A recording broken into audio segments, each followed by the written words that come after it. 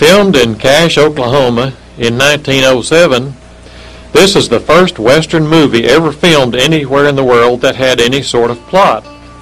The title page there says 1908, but the actual filming is believed to have been done in 1907. That man riding in there is Al Jennings, a reformed outlaw who plays the role of the head bank robber. He comes in and he says, "Hey fellers, there's a bank over at Cache. I think we could rob it. We could be rich. We'll never have to work again."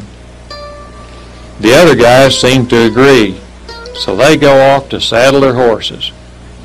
They're thinking about all the money they're going to make.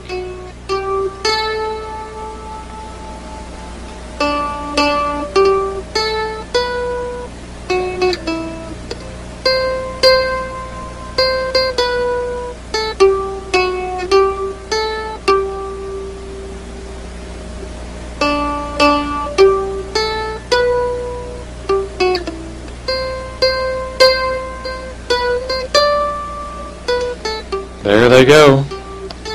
They're mounting up.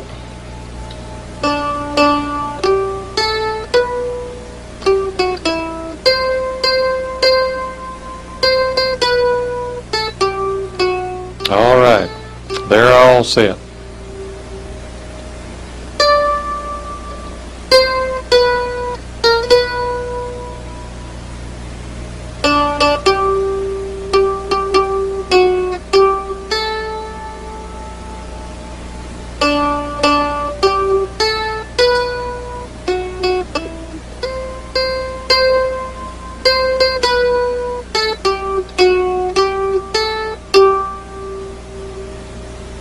The bank in Cache, a normal business day.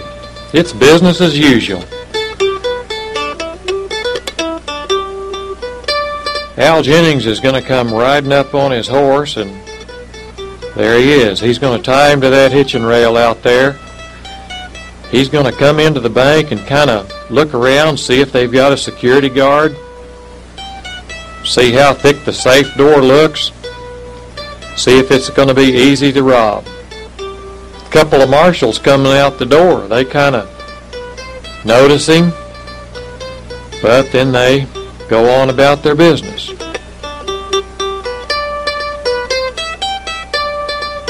Remember, we've got real federal marshals playing these lawmen.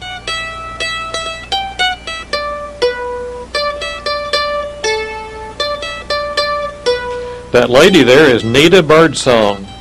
She's the daughter of Quanah Parker. On a personal note, my mother took piano lessons from Nita Birdsong in the famous Quanah Parker Star House. Now Al Jennings is going to go out there and get back on his horse, and then he's going to go and get the rest of the bad men.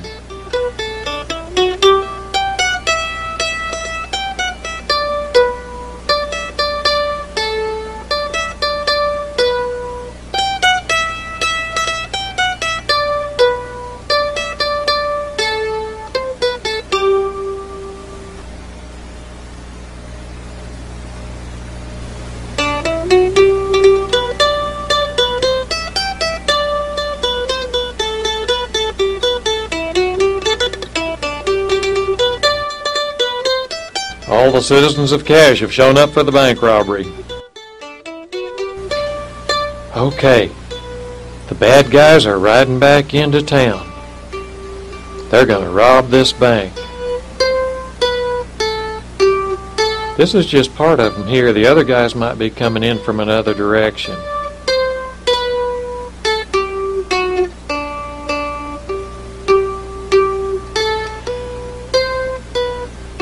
But then we've got a stagecoach coming in. This stagecoach just happened to belong to Quanah Parker, the great Comanche Indian leader. And Quanah Parker actually comes out of the stagecoach and walks into the bank.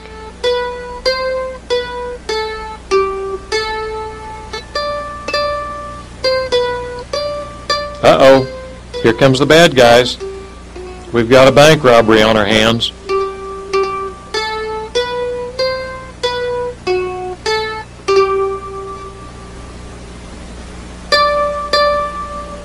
Bad guys pull their guns, push the marshals out of the way, and force their way inside the bank. When the excitement starts, 3 guys jump out the window of the bank. And now there's a lot of shooting going on. Bang, bang, bang. Uh-oh, we've got some guys hurt.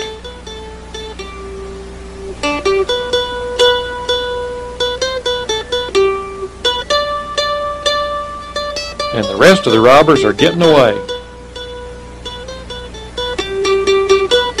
Well, they're going to stop and pick up one of their hurt guys. They throw him across the saddle and off they go.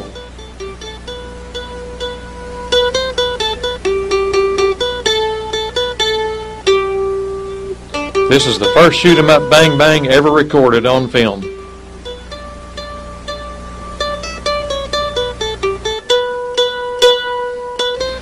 The townspeople are saying, hey, we need to form a posse. We need to go catch those guys. So they're passing out guns, and they're going to go after those guys. 4 or 5 real federal marshals and Quanah Parker, the great Comanche Indian leader. Hurry, guys, they're going to get away.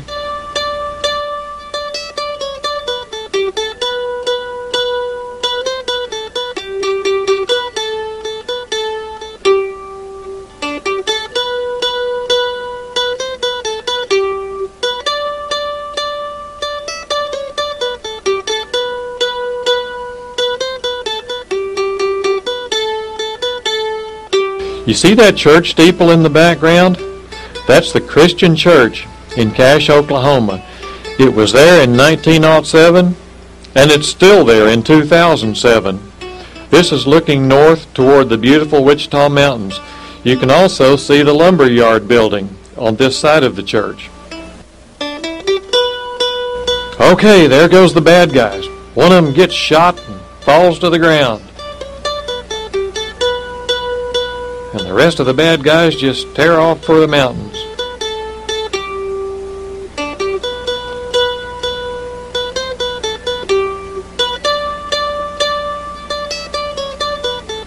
Well, where's the posse?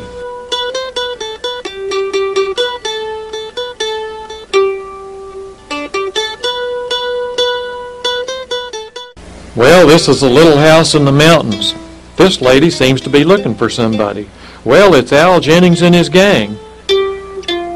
Look, Al seems to be affectionate with her. This must be Al Jennings' girlfriend. He says, honey, we've got a hurt man here. We just robbed the bank in Cache and one of our guys got shot. Can you help him? So she comes out of the cabin with a bucket of water. She gets a dip full of water and she's going to try to give it to this hurt man. And then all the other robbers, they get a drink out of the water bucket. And Al says, honey, we're going to have to leave this man here with you to take care of, and we've got to go on. But she says, oh no, he stopped moving. I think he's dead. You can't leave him here. I don't want a dead man here. You've got to take him with you.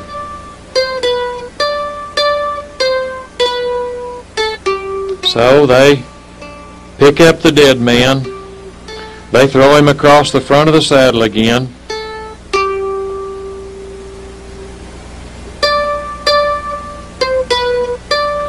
And off they go. And the girl's worried. She's worried that they've committed a murder. So Al kisses her goodbye and don't know when he'll see her again. So he goes off to follow his gang. Girlfriend's she just sits down to cry. She's really worried about the trouble they're in.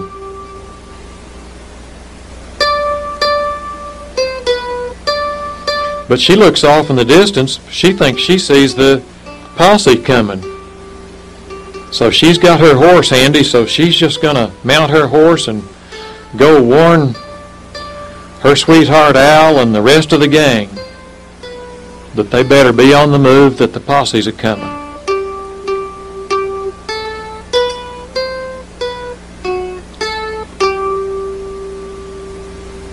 look around the other side of the house. Here comes the posse. They're hot on the trail of those bad guys.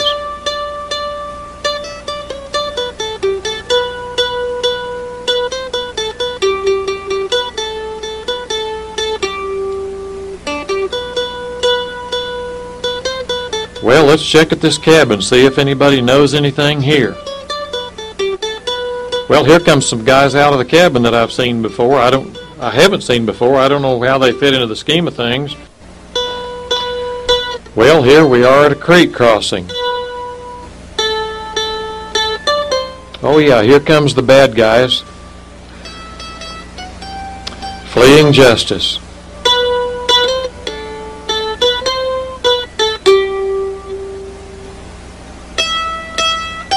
Well, they're going to take that dead guy and just dump him off in the creek. They don't have time to give him a very ceremonious burial. And the guy riding in the back, he's got the loot in a sack thrown across his shoulder. That bad guy, he just sinks to the bottom. Well, here comes the girl. She's hot after him to tell him they better be moving. The posse's on their trail. So she just splashes on through the creek. She don't even see the dead guy they've dumped off.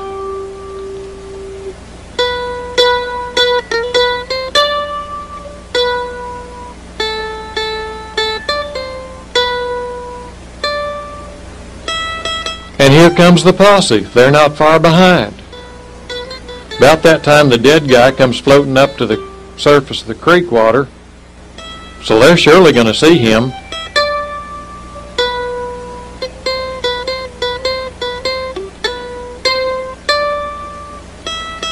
Well, they see the dead guy, so they're just going to pull him up fish him out of the water and take him up on the bank.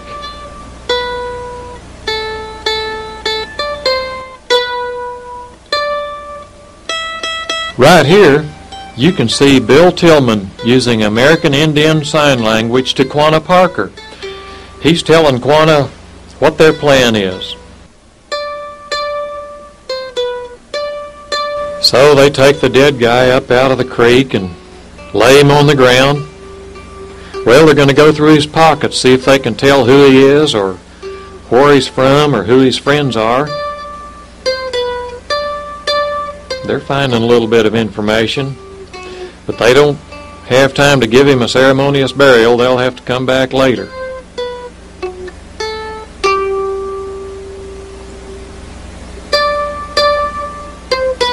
Get moving, fellas. The bad guys are still on the move.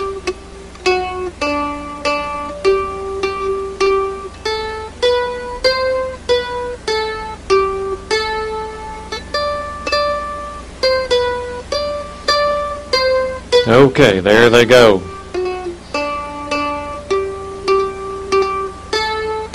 Along with a hound we hadn't seen before. Well, now this scene here, for me, does not seem to fit with the Bank Robbery movie. I think this scene was shot when the other movie, The Wolf Hunt, was shot, because this building also appears in the Wolf Hunt movie, but it does not appear anywhere else in the Bank Robbery movie. I'll tell you another thing that's strange about this scene, is that Al Jennings, the bank robber, appears in the same scene and shaking hands with the marshals. So they're like, "Hail fellas, well met. Why are they greeting each other like this?" But anyway, this is the way we received the movie, and we're leaving it as we received it. But we're just explaining that we think this scene might have been accidentally included. Also, here's a wagon with a chuck box that doesn't appear anywhere else in the Bank Robbery movie. And these guys start just casually throwing provisions into it, camping equipment, suitcases, looking like they're going off on a hunting trip.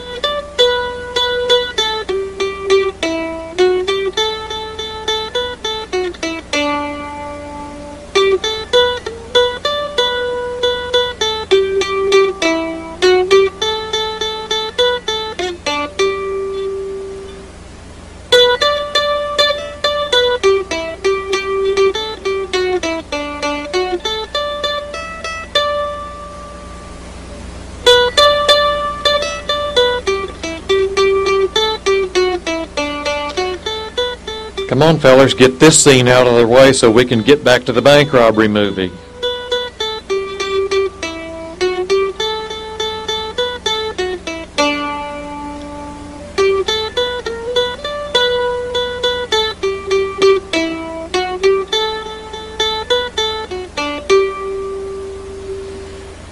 Okay, they wave their hats and off they go, leaving us to wonder why this scene was ever included. And they've also got a pack of dogs that don't show up anywhere else in this movie. Another little mystery appears here. The camera is going to pan to the left,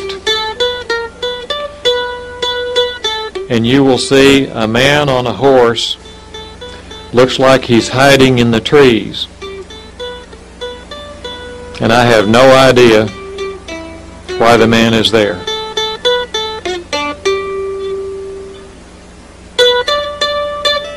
There he is, the man in the trees. All right, we're back at the bad man's hideout.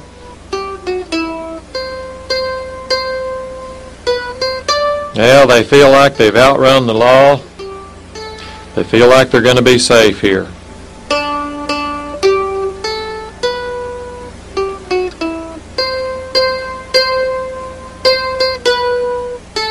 They unsaddle their horses.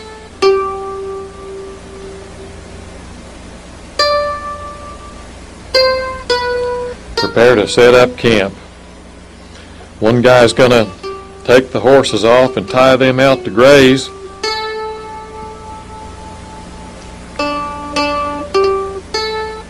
Al Jennings takes the bag of loot. He's going to start counting it out to see how big a haul they made. The man behind him is breaking up sticks to build a campfire, and the other guy's just casually washing up. Not a care in the world.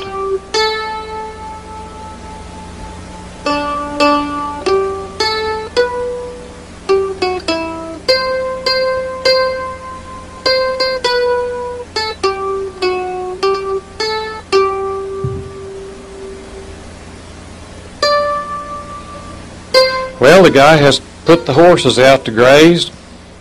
Hey, if you look back in the distance, you'll see the girlfriend coming. She's been trying to catch him all this time. She's going to tell him the posses are coming. And Al Jennings, always the gentleman, doffs his hat to his girlfriend. And she says, "Sweetheart, you have to get going. The posse is coming. You don't have any time to spare. I've been trying to catch you." And look, back in the distance, there's the good guys. Here they come.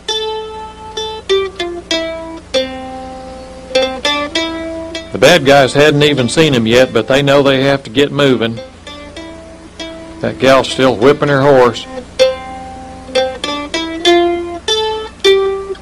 So the good guys kind of making their plan back there, and it seems like they would just try to chase them down, but no, they think they know a better way. They know where those horses are tied, and they're going to go set up an ambush.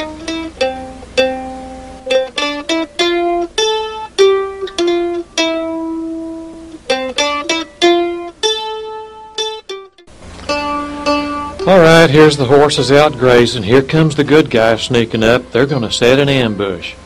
They're going to get those guys when they come to get their horses.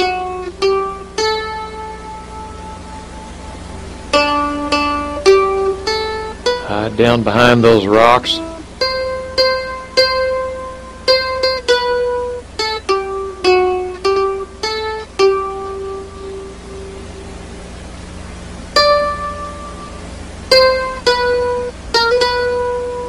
And here comes Al Jennings and his gang. They don't seem in a very big hurry. They're just kind of enjoying the scenery of the beautiful Wichita Mountains.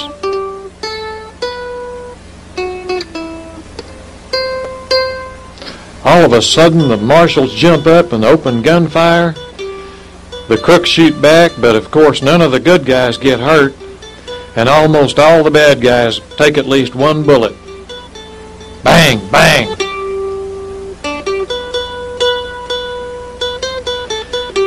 You might wonder how this movie ever came to be made in Oklahoma at such an early date. Thomas Edison, who developed the movie making process, thought he should have sole rights to using movie making. So he got an injunction to stop other movie making back in Pennsylvania, but the injunction was not any good out in Oklahoma Territory. So that's one reason that they came to Oklahoma to make the movie. Another reason was that Teddy Roosevelt had seen Jack Abernathy capture wolves and coyotes with his bare hands, and he wanted them to get that on film. And so the same bunch of movie makers just made both films out in southwest Oklahoma in 1907. But anyway, they get these guys patched up, sorted out. Come on, fellas, let's get them back to town. We need to get the money back to the bank and get these fellas in jail.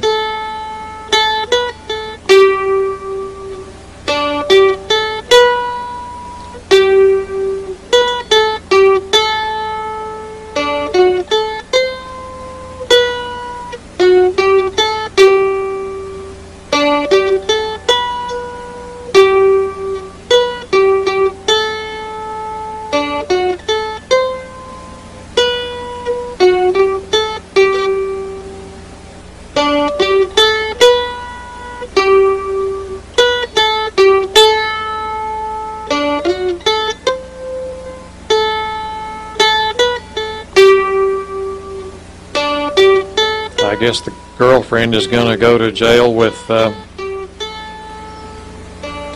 the rest of them. I'm not sure exactly how she got in the scene. She was not with the bad guys when they walked out to get the horses, and she certainly wasn't with the marshals. But anyway, they've caught her somehow, and she's going to go to jail with the rest of them.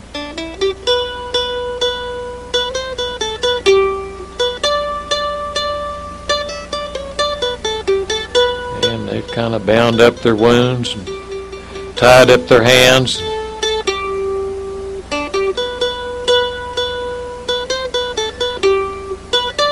Off they go to jail.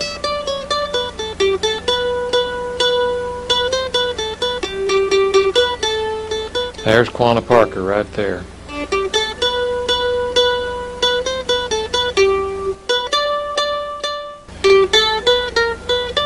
Here they are, coming out of the Wichita National Forest Game Preserve.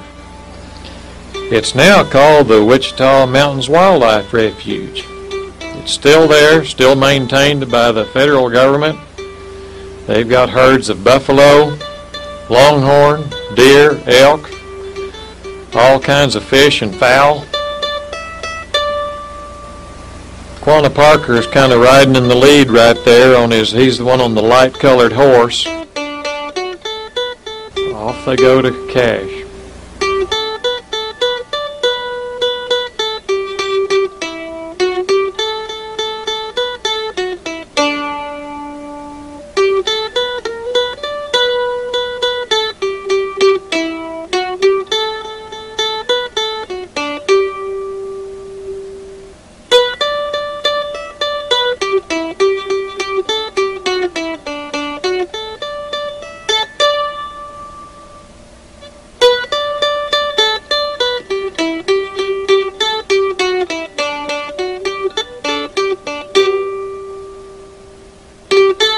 Well, here we are back at the Bank of Cache. Well, they're bringing the robbers back in. They're going to put the money back in the bank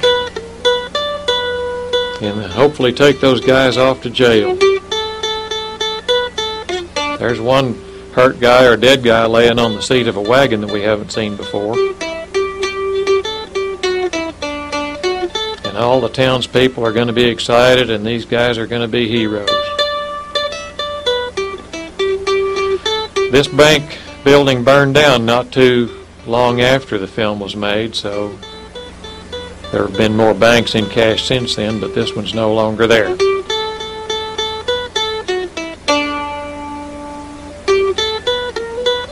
Everybody's coming to see the robbers.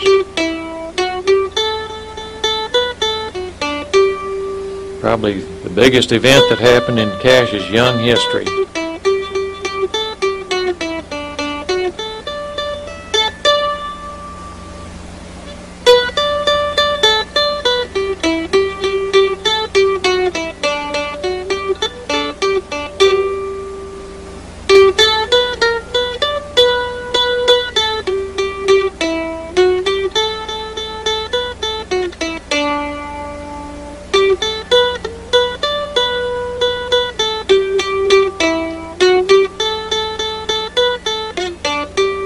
Well, there's one guy getting carried off.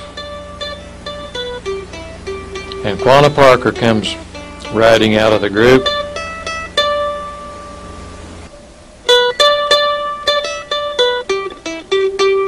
Riding in the lead is Quanah Parker.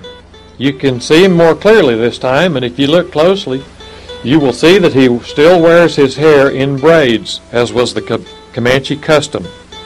It's one concession he would never make to the white man's style. He always wore his hair in braids. He was a warrior chief among the Quanah band of Comanche until finally, in 1869, he led his starving band into Fort Sill to turn himself in. He then became a leader among his people and spoke for other tribes and bands of Indians as well, encouraging the Jesus Road, education, and work as the white man saw it. He had many friends among presidents and among American ranchers. He had 1 foot in the Native American world and 1 foot in mainstream America, and was apparently proud of both. Well, off they go to jail, girlfriend and all.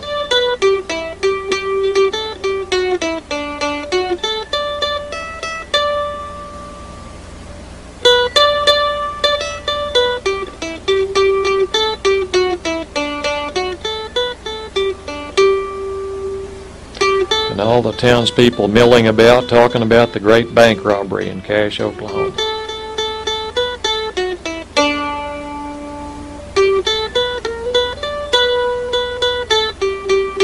Quanah Parker again.